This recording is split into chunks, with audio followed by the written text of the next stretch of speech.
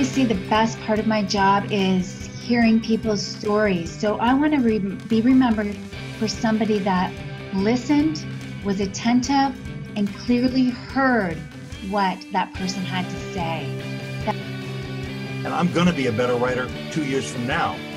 And it comes from following one's passion, being open to keep learning. I want people to hear my name and smile and say, she knew so many people, she helped so many people. And I just want people to know that in the depths of despair, whether it be trauma or death or loss, there's always a tomorrow. Really harness my personal power to be a guide to other people's discovery of their personal power.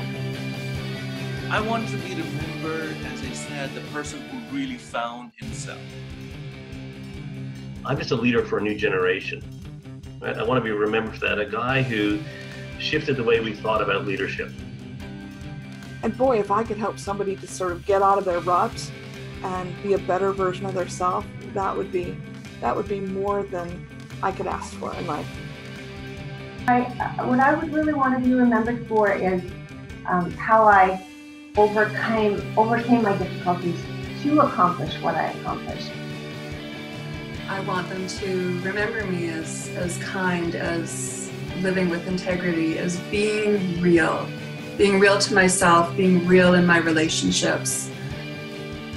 We forget about why we're here in life.